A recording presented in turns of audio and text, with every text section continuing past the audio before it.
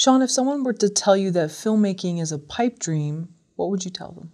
I've always been a believer in and again, my parents have probably get all the credit for this, but you can accomplish anything you set your mind to. So there's many things that can be a pipe dream if you let them be a pipe dream. But if it's really in your core and your soul and your energy to pursue being a filmmaker, I think you have to pursue it. And that's really up to you if you are someone who has to express yourself that way. I also come from that mindset, and maybe it's the martial arts, but also family, is that never give up, never surrender type of attitude. So for me, I have pursued this business in I think an interesting way. I've done just about every job you can do in filmmaking, from hair and makeup to, to stunt coordination. I've always been, and I had a mentor early on in this business who told me to diversify or die, and I've really kind of took that to heart. And as long as I was working on a film or television show, I viewed it as, number one, educational, to the ultimate goal, which is, directing for myself. I viewed it as an education, and I was getting to be a part of something that I love, which is telling stories. So I think pipe dreams are only limited by your own drive. And so, again, if you don't give up, I believe you can make it.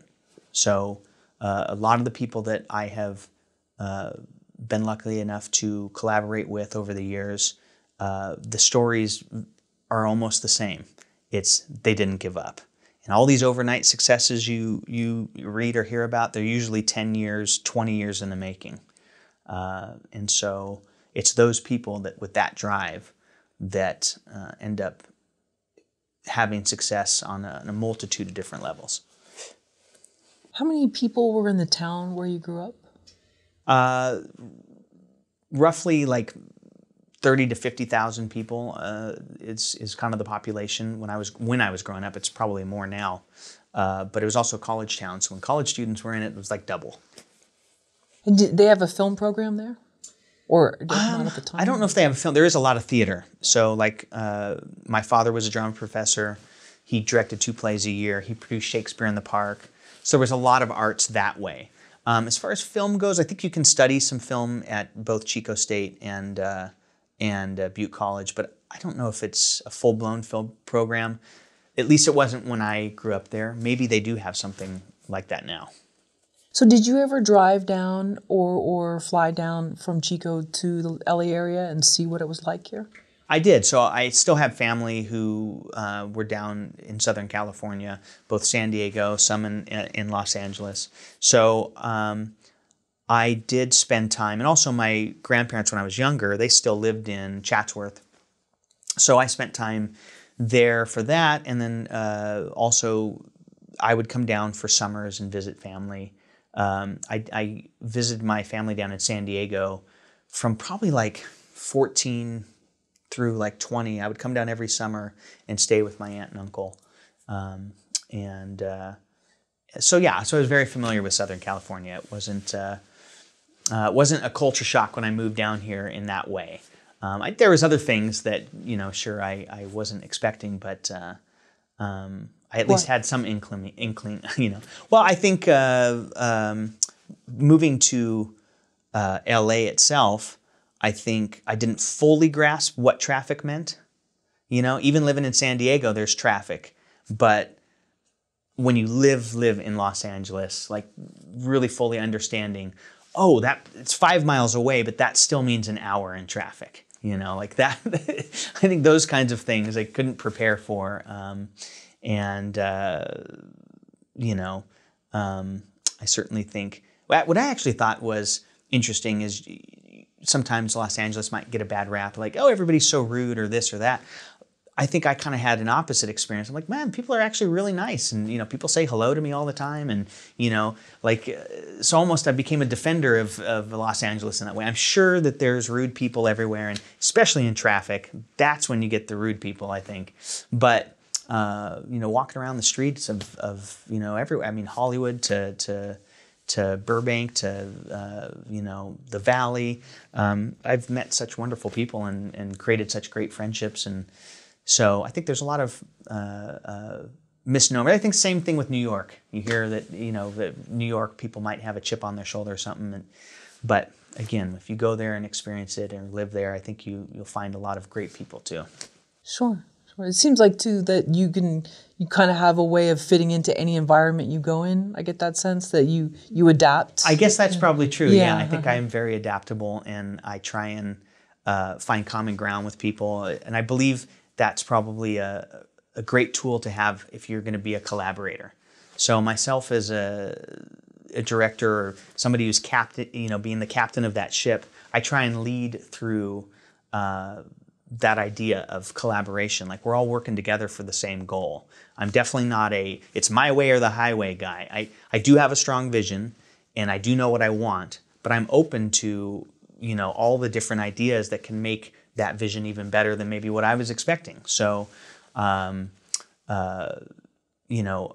very open-minded that way. And I think that open-mindedness is what allows me to be adaptable and fit in and work in different situations. And I've just found it very useful. I think, obviously, given my parents and family credit, but also the martial arts angle of it, I think the philosophy of martial arts is very much that way. Studying something called Tai Chi, it is all about accepting energy and redirecting it versus, trying to go head on, blunt force, trauma with something. It's more about accepting that energy, redirect. If it's something negative, you can let it just go right by you. If it's something useful, you can accept it and maybe redirect it in the way that you're, approaching a problem-solving situation or, being creative. Knowing that you had this quote-unquote filmmaking dream and you figured you were definitely coming to LA and this was going to be your path, what were the the biggest obstacles that held you back from maybe initially achieving it or from... I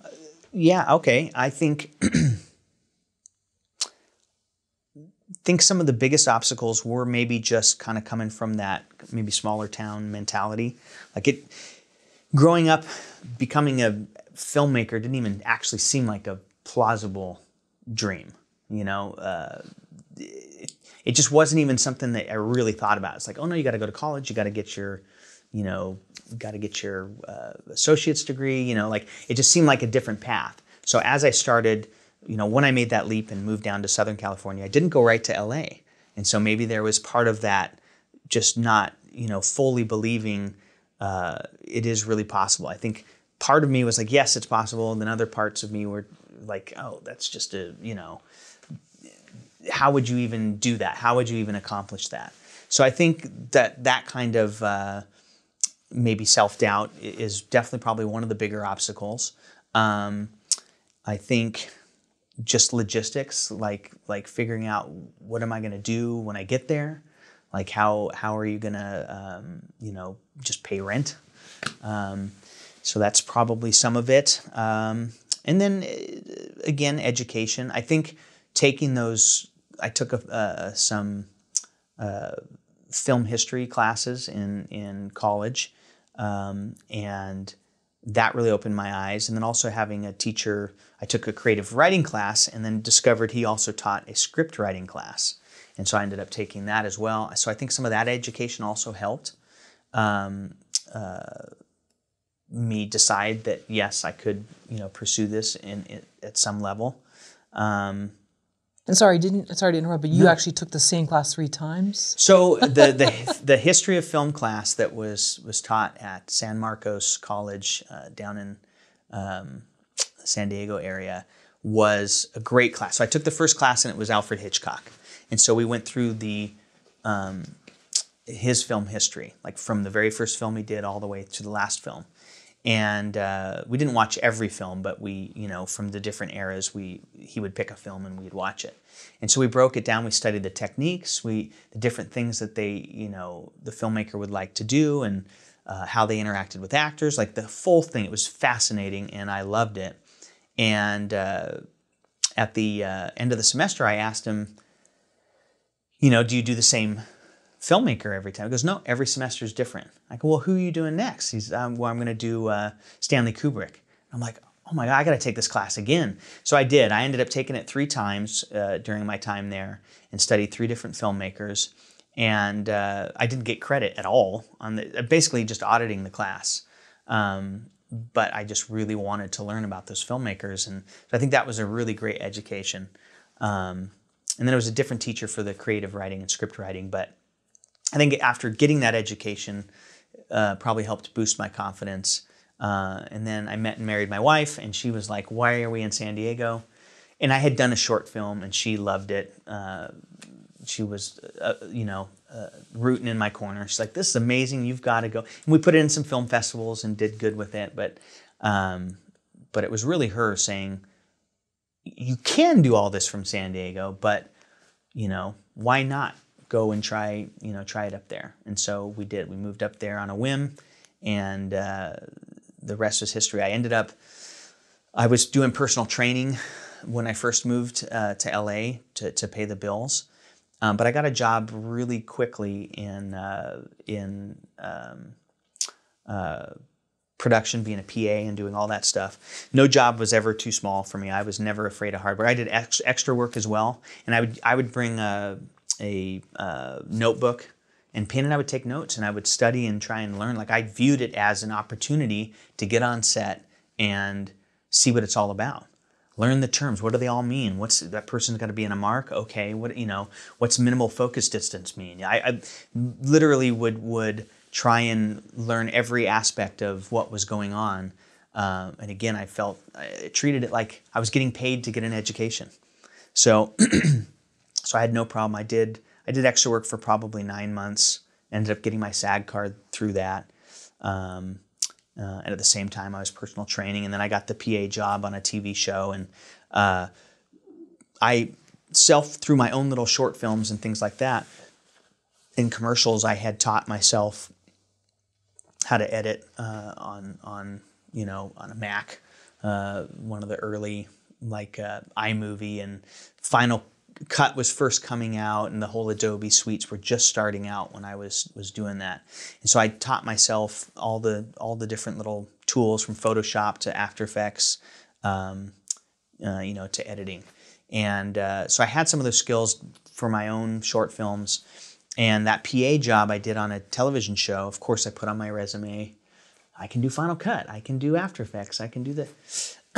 And it wasn't even a week into that production when they said, hey, we saw you do After Effects on your resume. And like, we were under some crazy deadlines. Do you think you could help with some rotoscoping? I'm like, oh yeah, I've done that before, So they gave me a couple shots, and I did them. I turned them in. They're like, oh, this looks really good. Do you think you could do some more? I go, sure. Yeah, no problem. So I think that attitude of always just being there, ready to help, ready to work, helped me excel through this business like wildfire. So 1 week into being a coffee runner on this TV show, the very next, so I stayed, and they go, well, do you think you can work on a Saturday and help us? No problem, I'll be there. Showed up, helped, did many different things for visual effects, not just rotoscoping. I ended up compositing some pieces. I ended up doing some lighting effects and different things in there. By that Monday, I was a VFX artist on the show. Then 1 week later, I became the lead green screen effects artist on the show. So just within 2 weeks, just because I was ready to go, I was willing to put in the work, and just having that positive attitude, and also like when we first started talking about this, being able to kind of blend in or fit into any situation. Having that flexibility is, I think, what helped me excel. And that happened on other shows as well. I was a assistant stunt coordinator on a show, And literally the third day of filming, I ended up becoming the second unit director on that show. Oh, wow. And it literally had to do with, I think perception is also, being perceptive is also a handy tool. I was helping the stunt coordinator, helped with casting all the stunt people for this show, and it was an action-oriented show. So we had to choreograph and rehearse and do all these things. And I saw the executive producer pacing on like day 2, back and forth, frustrated, and just being, just trying to be a nice guy. Just, hey, are you okay? And he starts telling me about how they're not making their days and they don't know what to do, and the director's moving too slow, and I just threw out there, just going, hey, well, the stunt coordinator and myself, we're both directors, and I had actually already directed a feature at that point. And I said, if you gave us a camera, we could, more than likely help you guys film stuff and hopefully make your day. I said, whatever scenes you want to give us, whatever pieces you want to give us, I know we could handle it. And the very next day, he showed up with a little like skeleton camera crew and said, Shaun, all right, you're going to second unit direct this stuff. Which at that point, I got actually a little bit terrified because I was now going over my boss's head, the stunt coordinator. Because like the second unit director is almost the next step up. And so I immediately went to him and went, oh my gosh, I told him that you and I are both directors because we have both directed, that us as a team could help. I didn't say that I should be the director, and luckily he's a great friend of mine. I've probably done the most work with him than anybody else in this business. Noel Vega is his name. A wonderful, wonderful friend and collaborator in this business for me. We've probably done over 100 projects together because we've worked on video games together. We've worked on stunt stuff. He's been a producer and I've been a director on projects. Entire television series we've done together. So we've really done a lot of stuff over the years. And he's also one of my mentors and kind of like that big brother in this industry for myself. But so I was mortified in that situation going, I by no means was trying to go over your head or try and pass you up. And luckily he was like, I'm so busy as the stunt coordinator. He's like, you go do this. You go do it. And he championed me for that. And it worked out well because whatever I shot was good enough for them, I guess. And so then I became the second unit director for the whole series and then ended up fully directing several episodes as the season went on and into season 2. But that's an important lesson, it sounds like, because you learned to like go to him so it didn't seem like you were trying to go behind his back. Yes. That's a very stereotypical thing that happens in this industry, and people do it all the time. And maybe you built this trust. They try and step on other people, yeah. I found out, well, at least it's been my experience that loyalty, in a positive way, obviously there could, loyalty could, in certain situations, maybe not be a great thing, but sure. Most situations is a good thing. But for myself, my personal experience, loyalty has been a very positive tool, and I've only grown from those loyalties and those friendships and those, I'm just not that person as well. I don't want to ever, betray or step on somebody to get to that next level. I'm much more the person, let's all build ourselves up together. We're stronger as a team. And, I love the whole Brat Pack and the Rat Packs and that whole idea. Like, let's make our own film family and grow and do it that way versus I'm going to climb to the top and step on whoever I can to get there, I think in some ways it's a slower process, right? Not just stepping on people and getting to the top as fast as you can. But obviously, I think it's a more fulfilling way to do it, and I have stayed positive and happy in this business. I've been in it now 20 years versus feeling, jaded or hate myself for the things that I've done, you know what I mean, type of thing. Can I ask you, what was your first job growing up, like an after-school job? Oh my gosh. I don't know why it's coming to mind. It's like I'm seeing like you doing something and I can't totally see what it is, but it sounds like you're busy.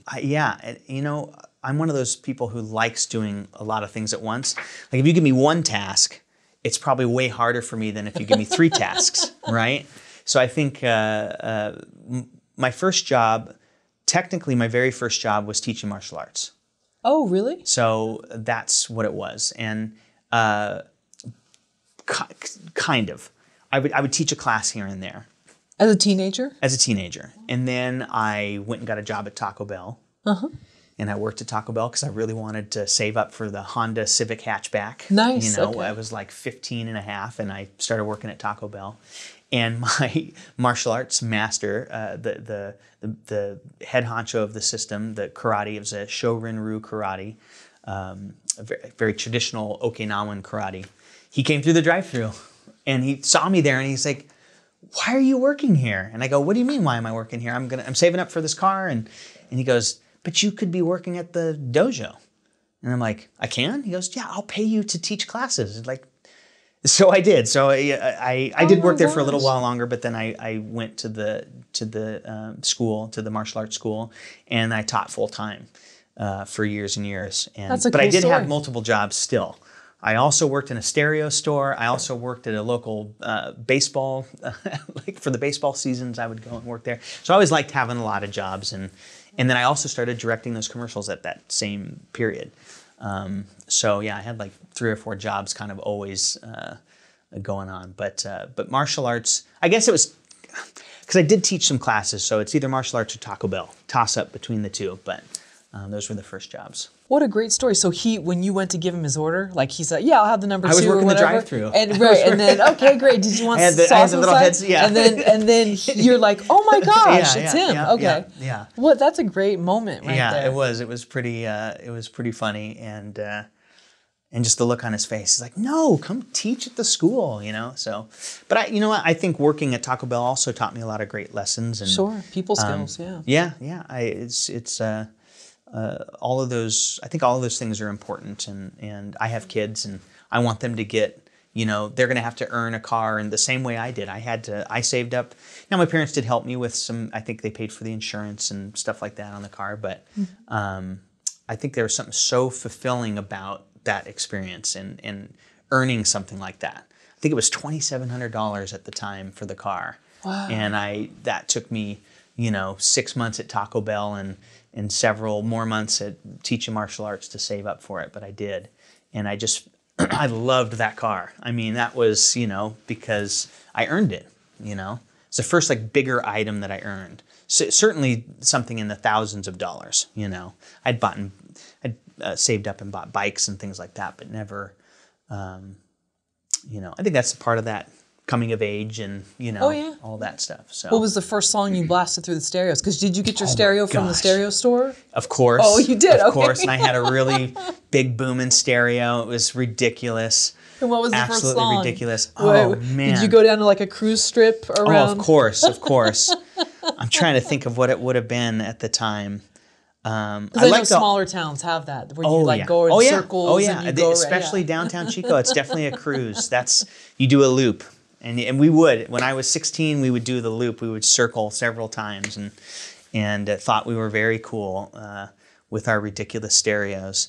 It's a rite of passage, yeah. Everybody's got to do it. Definitely. Felt like an 80s version of American Graffiti. It was very much that. Which is funny because I've shot several movies in Petaluma, and that's American Graffiti was shot.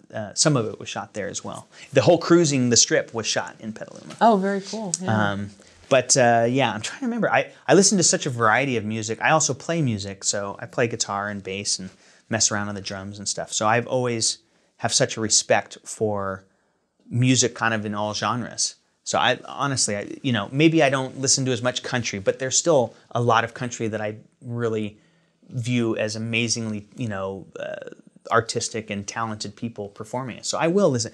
Or maybe it's, opera. Maybe I'm not an opera guy every day on my stereo, but there's some amazing music and such amazing talent that I have respect for it. So I'm trying to think of what. Everything from Tom Petty to. Oh, nice. Okay. To it might have been a Tom Petty song. I listened a lot. Great. I used to love the Cars back then. Oh yeah, yeah.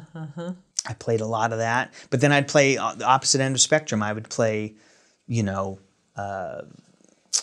Bob Marley to Zapp and Roger to Frank Zappa to I really was I kind of have a very broad spectrum of music that I love. Eric Clapton. I was like obsessed with Eric Clapton when I was 16. Nice.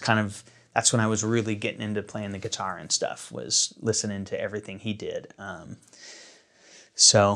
Yeah, probably Tom Petty or something, probably Free Fallin'. Right, okay, there you go. Probably blasting and, you know, head out the window like Ace Ventura at the time or something. And the arm, too. Yeah, The arm yeah. out Oh, the window. yeah, totally, yeah.